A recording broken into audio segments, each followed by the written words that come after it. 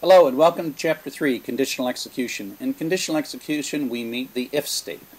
The if statement is where Python can go one way or another way, and it's the beginning of sort of our way of making Python make decisions for us. Sequential code, we just do some things. Sometimes that's useful, but now we can have our code check something and then make a decision based on that thing.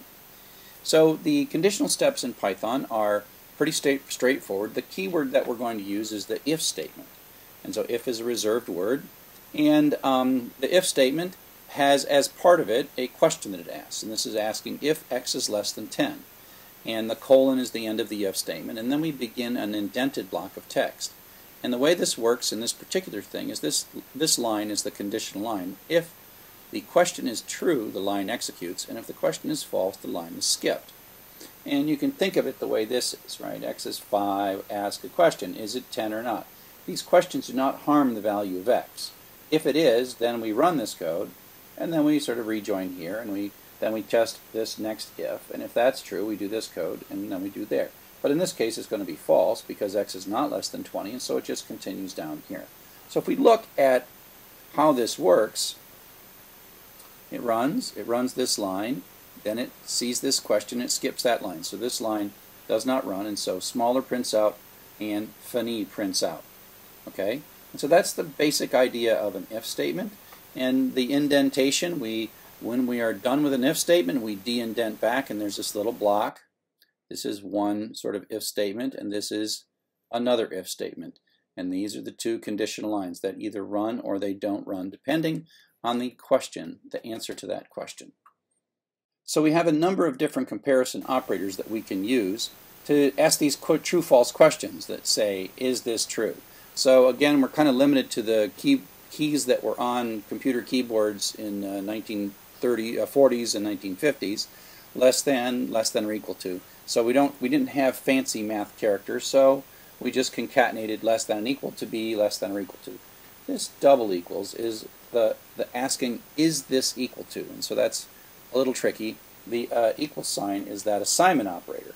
If I was building a language today from scratch, I would probably make assignment be arrow and the equals question to have an equals. Or I might say, somewhere I would say question equals. But I'm not building this language, so it's not up to me. So this is the question. Double equals is asking the question is equal to.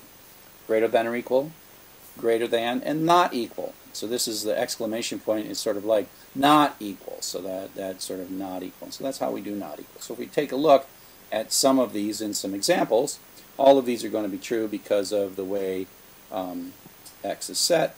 If x is equal to 5, that's the question version. That's true or false. It'll execute that. If x is greater than 4, it's going to execute that. If x is greater than or equal to 5, it's going to execute that. Here's kind of a shorthand where if there's only one line in this block, you can kind of pull it up right on the same line after the equals. If x is less than 6, which it is, true, execute that. Then if x is less than or equal to 5, do that. And if x is not equal to 6, do that. Now, like I said, all these questions have been carefully constructed so that they're true, just to kind of show you the syntax of those comparison operators. Now, you don't just have to have a single line of text in the indented block. And this will be something you're going to get used to. So if we indent more than one line, then the conditional code is actually these 3 lines. So the idea is you have an if statement, you come in, you do an indent, and as long as you stay indented, you stay in that if block. If it's false, it just skips all of those. So the way this is going to execute, x is 5, print before 5, is x equal 5, that's the question mark, and that's true. So it's going to run all these, and then come back, and then continue on in the de-indent, so all this stuff is running, right? And then it says x equals 6, well that was false, so that skips all of them. So none of these lines of code run, so these actually don't run, and it says afterward 6, so that's a mistake. Those don't run right there, okay, because x is not equal 6.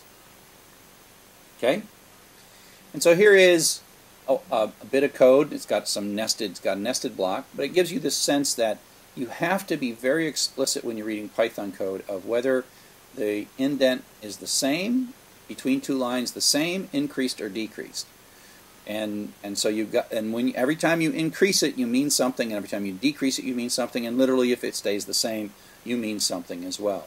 And so if we take a look at this, here we have a line, and the next line has the same indent. This is an if with a colon at the end, so we have to increase the indent, and now we're maintaining it. Okay, so these two lines are part of that if, but now we have de-indented. So whether you choose to de-indent this word or whatever, where you do this de-indent affects the scope of how far this if statement lasts, right?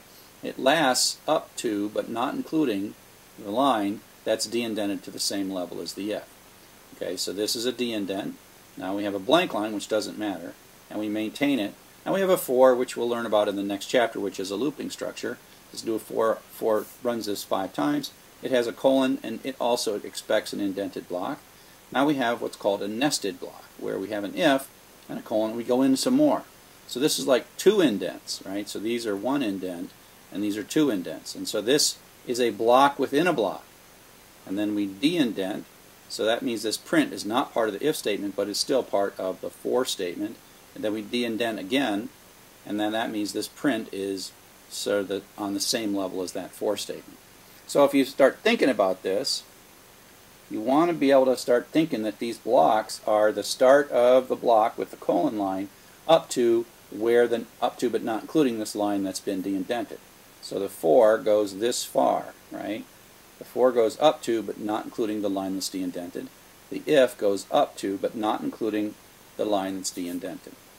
So as you do this, you'll sort of mentally start drawing these blocks, and pretty soon you will start constructing them as blocks. And it takes a while, but doesn't take forever. But in Python, unlike other languages,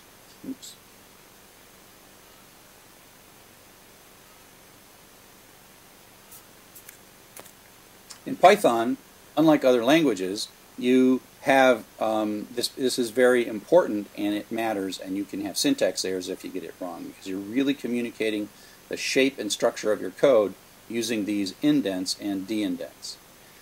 We already saw a nested indent. This is a nested if, so you can put an if within an if, and you can go as far deep as you want to go, like Russian dolls.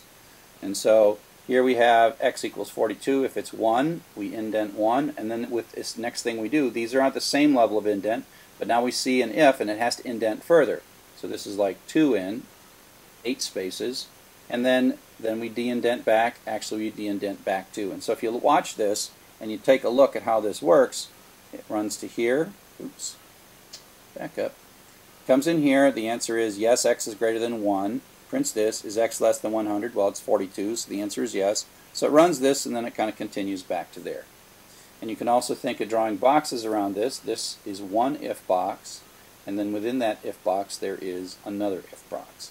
And again, it's the indent block up to but not including where the de-indent happens. And this here is like 2 backwards de-indents. So it ends 2 blocks. So 2 blocks are ended by where we place this. We could move this in, or we could move this out. We could have it all the way into here, we could have it to here, or here. And where we put that line depends on how the ends of these blocks are going to work out. So one form of that's a 1-branch if that we just saw, but then you can also have what's called a 2-branch if. And the basic idea of a 2-branch if is that you're going to come in, you're going to ask a question, and you're going to go one direction if it's yes, and another direction if it's no. We call this an if then else. It's kind of like a fork in the road. And the way to think about it is, depending on the output of this question, we're going to pick 1 or 2 of these, but if we pick one, the other one's never going to happen. So it's like an either or. We're either going to go one way, or we're going to go the other way, but there is no path where we somehow go boot through both of them. That doesn't happen. And the syntax that we use for this is what we call the if then else. And so the first part is normal if with an indent, and then we de-indent, and then this is another reserved word, else, with a colon, and then we re-indent. And so this is really end up being part of a whole block here, and the else is the part, this is the part that runs if it's false, and this is the part that runs if it's true. The first branch of the if, the first indented block is what runs if it's true, and the second indented block is the one that runs if it's false. And so here we go, just if x is greater than 2, in this case it's yes, we're going to print bigger, and then we're going to be all done. And so we do one, and so this one did run and this one did not run. So basically with an if then else, one of the two branches is going to run, but there's no case in which both branches run. And again, you sort of draw these blocks around these things mentally, and in this one you sort of take from the if, not the else is really part of the block, up to but not including that print, which is back indented, de-indented back to the same level as the if statement. Okay? This Python is actually one of the more elegant languages, even though after a while this indenting, and when you get too far in it gets a little bit complex, but this is a good way to visualize this with these indents. Coming up next, we're going to talk about some more complex conditional structures.